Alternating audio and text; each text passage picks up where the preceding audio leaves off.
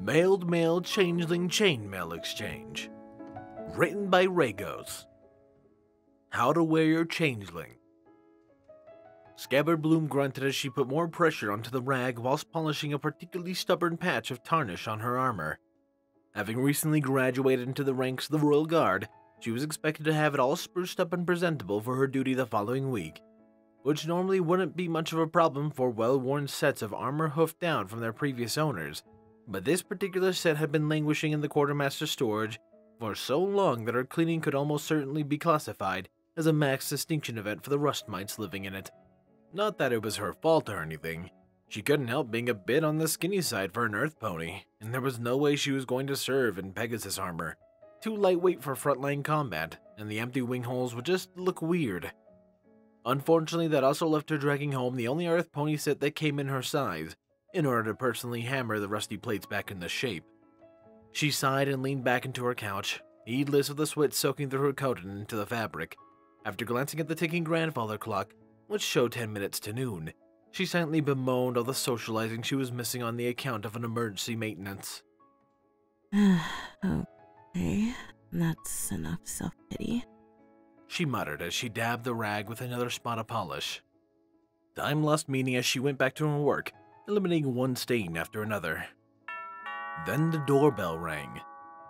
Frowning, Scabby hopped off the couch and trotted towards the door, ignoring the pins and needles in her rump and hind legs as her body restored proper blood circulation.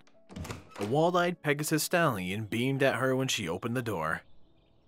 "Package for Miss Scabbard Bloom," he said. Scabby blinked as the stallion bounced an enormous parcel off his back and onto the doormat, where it produced a heavy, clanking thump when it landed. She stared at the postage sticker for several seconds, then turned to the mailman and frowned. I didn't order this. Who's it from? The mailman checked his clipboard. Doesn't say. Scabby blinked. The mailman blinked as well, still smiling. So, Maybe it's a secret admirer. But that's just... Her words trailed off. Despite her concerns, she couldn't help but feeling a tiny upwelling of excitement at the prospect of opening it. The last time she'd gotten that feeling was at housewarming before she left home for college, and that was long before guard training. It taunted her with hazy memories of sitting in front of a toasty fireplace, squealing as she and her siblings unwrapped their presents and then bragged about what they got. Scabby shook her head. You know what? Never mind. I'll take it. Worst case scenario, it wasn't meant for her, and she could always return it to the post office. They shouldn't have too much trouble returning it to the sender. After getting her to sign the papers, the mailman gave her a salute and flew off, humming a lively tune to himself. Scabby hauled the parcel into her apartment, noting that it weighed almost as much as a full set of armor. Oddly enough, it also had several pencil-wide holes crudely punched into its sides, and she briefly wondered if there was supposed to be an animal inside. A quick sniff told her that there wasn't anything distinctly organic in there, though just a vaguely musty smell. She set it down on the floor in front of her couch and wasted no time in slashing through the ceiling tape with a blade. Every spare inch of space within was stuffed with crumpled newspaper. Her eyebrows shut up when digging out a few wads of them revealed gleaming metal, polished to a glorious golden sheen. It looked like a full set, and of the same color as her designated uniform too, minus the part of being in dire need of a good touch-up. At first she thought that the quartermaster had found a better suit and sent it to her, but she quickly dismissed the idea of a royal guard mailing uniforms to any pony. You went to the armory and collected your gear yourself. Every pony knew that. She didn't have any special connections with her superiors, and although she had a perfectly functional professional relationship with her peers, she couldn't exactly call them friends. Certainly not to the point where they might send her a gift completely out of the blue. No letters or notes were to be found in the box, not after she'd emptied it, and certainly not with any of the crumpled balls of paper she'd bothered to straighten out. She felt her eyes drawn to the armor she'd placed on the coffee table. At first glance, it turned out just to be 4 hoof guards short of a full set, but it still shamed her own armor with its pristine condition. However, on closer inspection, it also differed from the standard gear in its own construction. She realized that it offered better protection with the inclusion of upper leg guards. When she lifted up the helmet for inspection, other parts came up with it. It had straps and buckles linking separate plates in unusual places. and every one of them seemed to be built around a central cord, like a metal spine of short interlinked rods that ran from the base of the helmet, down under each neck place, through the saddle and down to the tail guard. No amount of fiddling would separate them, and each segment of the spine looked like it was joined by the necks by a ball bearing and sockets instead of screws and rivets.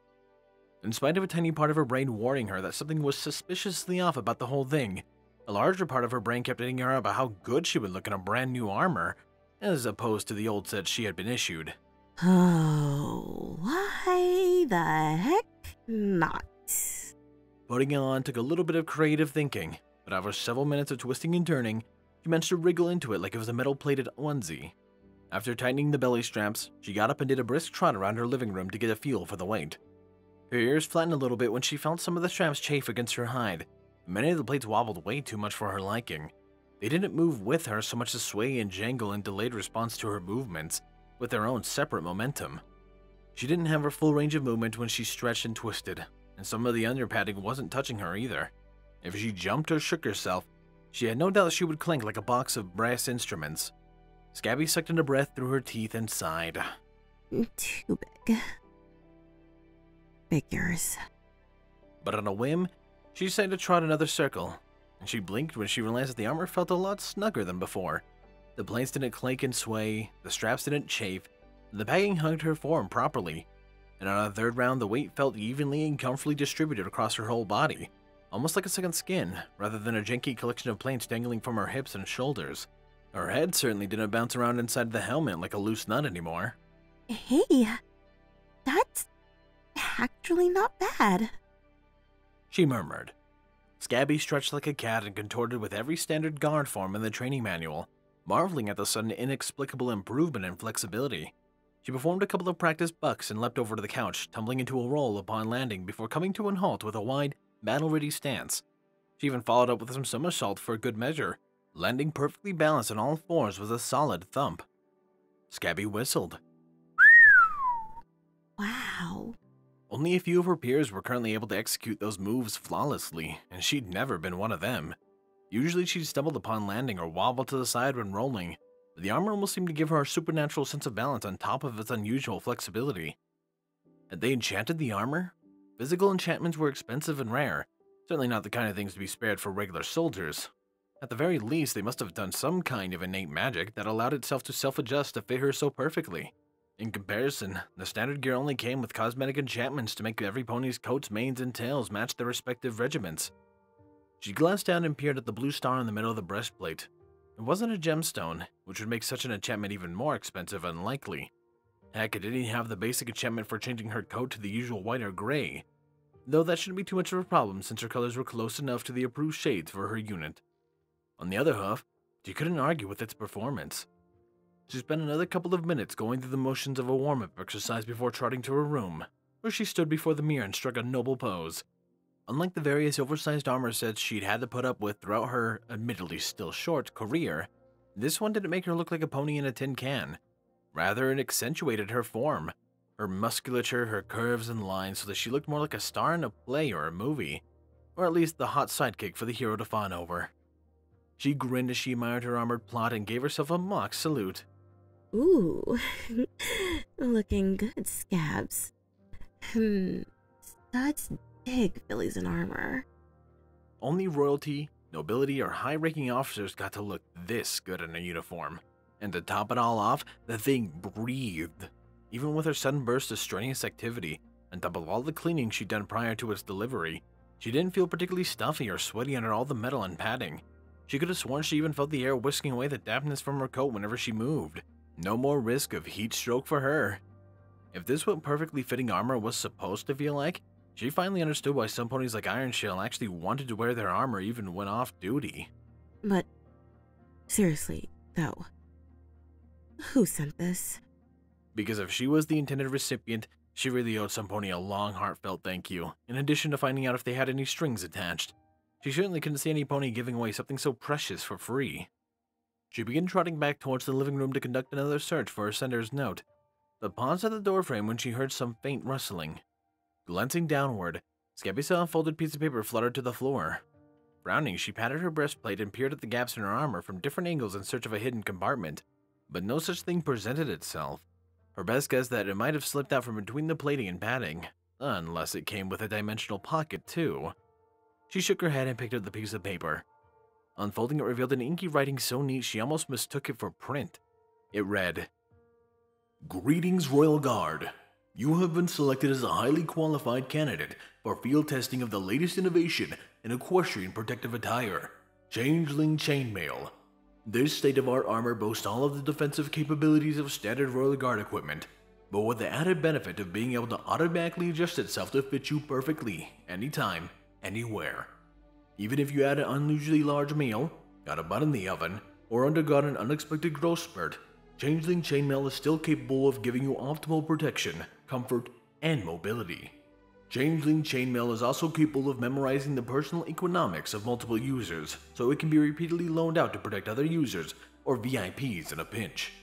On the other hand, if you have concerns about security, Changeling Chainmail can be instructed to firmly reject any user other than yourself. Simply issue the command, Bug for One, while swearing it to designate yourself as the sole authorized user. Bug for All removes this restriction. No party shall be held liable for any injuries resulting in repeated unauthorized attempts to use Changeling Chainmail. Changeling Chainmail also requires minimal maintenance, as it is 100% rust-proof and mildew-proof. No more polishing, no more oiling, and no more worrying about water damage. Simply rinse and keep in a reasonably ventilated space, and it is good to go. And best of all, it is capable of self-repair within 24 hours when fully charged. All you need to do in order to keep your Changeling Chainmail at peak power and efficiency is to cherish it. Whether like a foal's favorite toy, or a professional's most trusted tool, or an ancient family heirloom, it is completely up to you. Changeling Chainmail is capable of possessing nearly all forms of positive, possessive affection in order to regenerate and power itself for a lifetime. We hope that your deployment of this product will be a mutually satisfying experience. Happy guarding, and remember, your armor is your friend." Scabby simply stared at the note with her mouth half open. Okay. What? Hey. She eventually muttered as she trotted back into the living room. First, she upended the box and trawled through the paper scraps, but found nothing else of significance that might clue her in on who sent her the armor or why. No notes or scrawled messages that she'd missed, not even on the inside of the box or underneath it. She glanced at the pamphlet in her hoof and murmured, Changeling Chainmail? Had the blacksmiths adopted changeling apprentices and somehow discovered a way to imbue their creations with shape-shifting magic? Or had the old wizards at Solus' School for Gifted Unicorns collaborated with their new changeling allies to come up with new ways to enchant equipment? Both seemed plausible, if a bit improbable, because the higher-ups surely would have gotten wind of such undertakings when it concerned martial applications. Not that a grunt like her was privy to military secrets, but such things had a tendency to dribble down the ranks in Canterlot. At the very least, there would have been rumors, especially if their former enemies were involved. Scabby kicked a crumpled ball of paper aside and plopped into the couch. Maybe she was looking at it all wrong. Instead, maybe the changelings had sent it to her and... Scabby blinked. Could a changeling transform into armor? It sounded like the kind of nonsense that Bulwark might spout when he had too much to drink, or something the older guys might whisper to recruits as part of their hazing schemes. The officers had not once mentioned such a fine degree of shapeshifting from their experiences at the invasion of the Royal Winding, but still... Oh, sweet Celestia! Am I inside a changeling? Then, Scabby squeaked in a definitely not foal-like way when she felt one of the straps tighten across her belly. Horse apples! She'd seen enough horror movies to know that death by strangulation was one of the commonest and nastiest ways to go. A cold sweat broke out through her hide as she clawed the buckles to unfasten them, and her spine conducted the chill all the way from her mane to her tailbone as she squirmed and wriggled her way at the straps. She bit back a whimper when she glimpsed nightmarish visions of the plate twisting and bowing in to crush her like a rabbit in the jaws of a wolf, and she could have sworn she heard slurping and the wet smacking of lips as she undid the last strap and peeled the armor off of her. Once free, she kicked it to the floor and curled her tail around herself while she waited on the couch for the shivers to pass. Then, after a full minute of staring at the inert pile of metal on the floor, Scabby felt her cheeks heat up and groaned when her brain finally decided to start working again. It was all a prank. It had to be. A talented unicorn could briefly enchant armor to mold itself to her form, just long enough for her to get a little all excited about it, and then freak out once it started poking or squeezing her. Scabby got up, stomped to the window, and yanked the curtains aside. fully expecting to find a group of her fellow guards huddled outside, snickering and giggling at her expense. Very funny, guys, she growled as she lifted the window pane and poked her head out.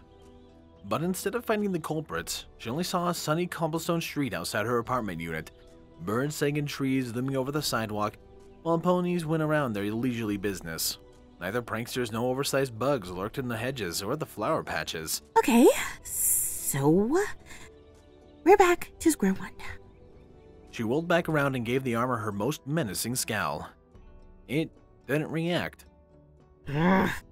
Fine. She approached it, cautiously at first, but with increasing speed and force, as her disgraceful loss of composure replayed over and over in her mind. Scabby stomped on the breastplate. Hard. Nothing. She then grabbed her hammer, the one she used to bang dents out of her own armor, and brought it down onto the helmet. The resonant clang jarred her teeth, but aside from minor scuff on the helmet's polished surface, the Changeling's chainmail gave no indication that it was made of anything more than an admittedly well-made set of armor. A brief pang of dread coiled around her heart as the thought of what the drill sergeant would say upon witnessing such mistreatment of gear. But she bowled through the reflex of fear and gave it a few more whacks. When those also failed to convince her one way or another, she dropped the hammer and scowled at the armor. Stay right there. I'll be back. After a quick trip to the basement, she came back up with a rusty sledgehammer which the unit's previous owner had left behind in storage. A little big for a mare her size, but being an earth pony came with certain advantages. Scabby grinned at the armor as she hefted the sledgehammer with her forelegs and brandished it experimentally. She didn't know what it might have been used for once, but by Celestia's sunny, smiley butt, she knew exactly what purpose it would serve today. She then reared up on her hind legs and held the sledgehammer high above her head, ready to bring down the thunder, when a little glint caught her eye and gave her pause. Did the helmet just shed a bead of sweat? I knew it! She swung it down with all her might, but just before the blow landed, a brilliant flash of green light obliterated the world from her sight, filling her stinging eyes with dancing after images and flickering spots of black and white. Floorboards crunched, the apartment shook, and dust cascaded from the ceiling in the aftermath of the bone-jarring impact. Crabbing hayseed, are you bucking insane? Someone cried in a high-pitched voice. Scabby yelped and tried to raise the hammer for another swing, but the floor only creaked in protest and refused to relinquish the heavy metal head buried in the splintered boards. Stupid thing. With a snort, she gave the sledgehammer's shaft a parting whack with her hoof and leapt backwards to put some distance between herself and the threat. She kept a low and wide stance, ready to shift her balance on a moment's notice while she waited for the afterimages to clear from her eyes. When her vision recovered, she saw a dark figure sitting on its rump with its back pressed up against the couch, clutching its chest with a hoof as it panted. Its entire body was covered in what looked like hard, semi-glossy charcoal gray plating, with lighter bands of gray around its midriff. It also had a curved horn, a fur-like mane, holes in its legs and wings, and eyes that were a solid shade of aquamarine. It took Scabby a moment to process the sight, but once she did, the conclusion was inescapable. She had an evil changeling in her house. She jabbed her hoof in this direction and growled. You're under arrest for... Me? It cried indignantly with a stallion's voice, then jabbed a hoof back at her. You're the one who would have been charged with manslaughter if I didn't have such good reflexes. What?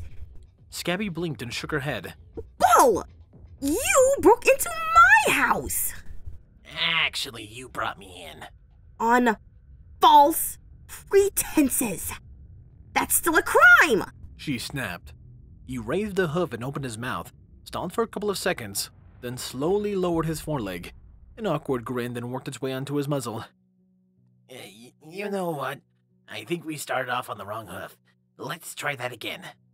Before Scabby could protest, he clambered right into the couch and planted his butt comfortably on her cushions. Hi, I'm Sphincter, and I'm a changeling. He waved at her, buzzed his wings for a second, and beamed. Nice to meet you. Oh, no. You don't get to act as if we just bumped into each other by accident. She growled as she stomped towards him. His ears pinned back as he held his forelegs up. Now, wait a minute. Let's just talk about this. Get out of my house! Scabby cried as she leapt at him. Sphincter yelped and vaulted over the couch's backrest, but she crashed into him before he could make use of his wings, and they both tumbled over to the other side. Upon crashing to the floor, Scabby pounced on him with a snarl. He was bigger than her, but she had an earth pony strength on her side, and that counted for a lot once you were grappling with an opponent. Ouch! Not the face! Not the face! He cried as he tried to scurry away. They wrestled and tussled about, bumping into furniture and scattering crumpled newspaper balls in their wake. Scabby banged her head against the coffee table and her back against the couch a couple of times, but she eventually managed to lay flat with her full weight on top of his back, pinning his wings under her barrel in the process. But before she could put him in a headlock, he craned his neck around and flared his horn. Scabby's world winked out for a moment, and she felt herself tumbling head over hooves. A moment later, her vision cleared, followed by some mild throbbing in her forehead. Stupid stun spell. Had she been Pegasus or a unicorn, it might have dropped her for a minute or two instead of just a couple of seconds. She glanced around, fully expecting to find her door busted or a smashed window, but everything looked mostly intact. And then she looked up. Sphincter was upside down, clinging to the ceiling like some obscenely huge spider. He was well out of her reach, and she didn't fancy the idea of throwing stuff to knock him down. She just fixed the ceiling last month, and the sledgehammer sticking out of the floorboards was already an ugly herald of repair bills on the horizon. Scabby glared at him and flickered her tail. Come down. He glanced at the sledgehammer stuck on the floor and winced as he rubbed his shoulder. I think I'm going to pass on that, thanks. They stared at each other in silence. Then they both flinched when they heard some harsh rapping of some pony's hoof on the door. Miss Scabbard, is everything all right? There was quite a ruckus back there. I was wondering if you're okay. Great. Wonderful. The neighbors had noticed after all. Scabby ground her teeth. She could try calling for help, but then again, civilians might not make such a difference in this situation. At best, a mob might convince Sphincter to finally get lost, but only if a couple of ponies came to her aid. He might find himself a useful hostage to push through whatever shady scheme he had in mind. I'm okay. She called out without taking her eye off Sphincter. There was a really big nasty spider. It's gone now. Oh, well, okay then. You take care now. The shadow beneath the door gap vanished, but they both maintained their silence, listening to the fading hoofsteps. Eventually, Sphincter murmured, Thanks. I didn't do it for you. She snapped. Regardless, I appreciate it. Scabby narrowed her eyes. Uh-huh. I'm sure you do. He opened his mouth, then slowly closed it, tears drooping as he did so. The silence returned. Then, after a couple more false starts, he sighed and murmured, Look, I'm sorry I came into your house under false pretenses and gave you a scare. I really mean you no harm. I just wanted to show you something I came up with that could benefit both of us. Likely story. It's true. Sphincter cried, buzzing his wings. He then wilted a bit and sighed. But I guess I can't blame you for not believing me. Ugh, darn right you can't. Scabby growled. She then gestured at him with a huff and continued. I mean, you still have that black carapace and cheese legs going on. What's up with that? I thought changelings have reformed. Oh, that. He muttered, suddenly baring his teeth, though it didn't look like his ire was directed at her. Well, I guess you didn't get the memo. Scabby bit her lip. Now that she had time for her heart rate to drop back to normal, she couldn't help but noticing the grotesque holes in his legs. They reminded her of grub-riddled logs rotting on the forest floor, sending an involuntary shiver down her spine as she imagined what it would feel like to have all manner of creepy crawlies going in and out of her body. Changeling anatomy and physiology had become mandatory reading for the guard ever since the Canterlot invasion. Every pony knew that they fed on emotions, but her memory on the finer prints of their life cycle was a little hazy after her graduation. She ground her teeth. He was probably going to sense the opening and milk it for all it's worth, but with Princess Twilight on the throne and her new guidelines on interspecies relations, it would probably look just as bad for her if he dropped dead from starvation as they're visiting her house. Worse still, the reformed changelings were supposedly friends of Equestria now. Did he count as one of their citizens? If their king got word that she mistreated one of his kin, Even if Spectre started it by trespassing and posing as inanimate military equipment, she'd be stuck right in the middle of a diplomatic incident. She sucked in a deep breath and sighed. How bad is it? What? Are you starving? She cast a glance back at the overturned box and balls of crumpled newspaper strewn about, then turned back to peer at the holes in his limbs.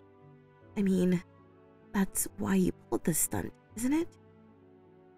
Can I get you anything? He blinked. I'm as fine as organic nourishment is concerned. Thanks. But love on the other half. My metaphysical stomach is shriveling up like an old tea bag. If I don't get a decent meal soon, I'll slowly go feral and eventually hurt some pony. Yikes. So, He grinned sheepishly. does this mean you're willing to give me another chance and hear me out? Scabby creased her bow and gave him a single nod. As soon as she saw his teal eyes sparkle, she held up a hoof to forestall the coming tide of thanks and flattery he might employ to further wear down her guard. She knew that look. It was the kind of look that eventually led to parents housing every stray animal in the neighborhood. If she wasn't careful, she might even end up with a housemate. Let's be clear about one thing. I'm willing to help you if I can. But as far as you being my guest is concerned, you're on probation. If you try any more funny business without my permission, I'm kicking your flank out of my house. She stomped, a hoof to emphasize the point. Got it. He nodded. Crystal clear. So Scabby held up her hoof again. Before we get into that, could you please get off the ceiling? Done. He suddenly dropped from the ceiling like a depowered magnet and did a neat little flip to right himself, buzzing his wings to hover a couple of feet off the floor. His eyes then drifted over to the couch and lingered for a moment, which he then turned back to her with an unspoken request. She rolled her eyes and plodded towards the kitchen. Yeah, sure. Why not? Make yourself comfortable.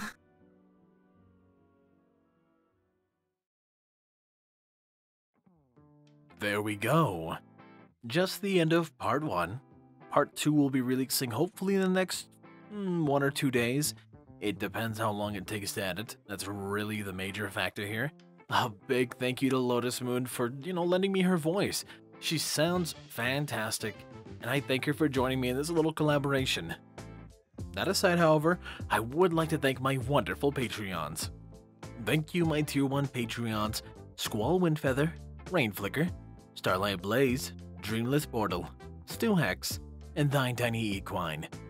My Tier 2 Patreons Chase Lemaster, Sword Brother and Mordred, Solus, Captain Blueshadow, HK-H4 aka Texture, and the Animated Ghost. And a big thank you to Silent Titan. And also, thank you for joining my Patreon RD Bryant. Thank you so much for your support, man. I appreciate it a ton. That aside, however, consider liking, subscribing, and of course, commenting down below. I appreciate it a ton, and also go check out Lotus Moon. I'll be leaving her channel down in the comments down below for you to check out. Her voice is wonderful, she's got a great channel, and she releases content on a relatively daily basis. If you heard of me, you've definitely heard of her. That aside, thank you guys so much for watching. This has been Firehearth. Have a wonderful day.